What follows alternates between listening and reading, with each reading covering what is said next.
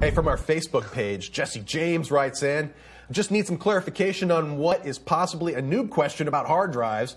More recently, you can find more and more large volume size 2.5-inch drives, we're talking 1 terabyte plus, in smaller passport-sized enclosures like the Western Digital Passport series that don't require separate power sources to run, whilst the older, bigger style drives, like the Western Digital Elements, use the full-size 3.5-inch hard drive that does need a separate power source.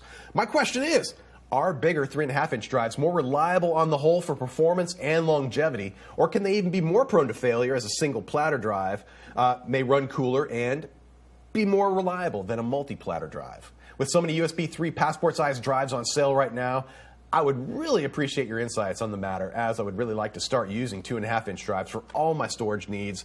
Thanks, longtime viewer, signed Jesse James in London. Cool. London. You know, short answer, they're about the same for reliability, right? You can go in and look at the mean time between failure, which is probably going to be several 100,000 hours for each one.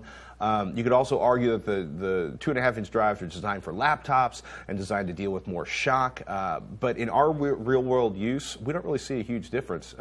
Some people think you might find some more 2.5-inch failures because the nature of mobile computing, when people drop or bump their drives and laptops, you know what I mean? Like, you know, 2.5-inch drive goes into a bag. Like, my bag is like 30 pounds of hell for any portable storage device.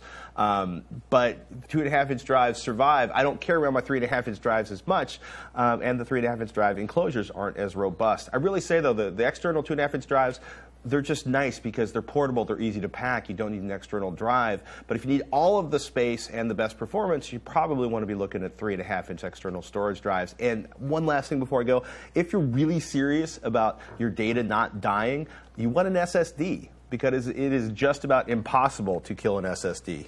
Yeah, unless it has like a firmware bug or something. Well, yeah, that's a whole nother. Some drives are better than others. I mean, if you're really unhinged, check out IOSafe's rugged portables, or essentially an SSD or an HD inside of an aluminum enclosure, and outside of cutting it in half or melting it in a crucible, it is not going to die.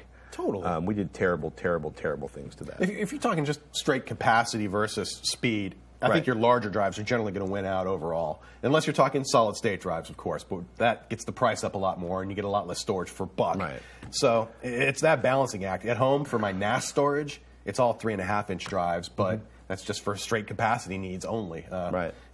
And that's also, it's sitting on a shelf, it's at home, it's not being moved around, it's connected into a decent power supply. It's being monitored constantly. Go with the 2.5-inch drives if you're moving them around. 3.5-inch drives if you want all the capacity and they're staying at home. How's that?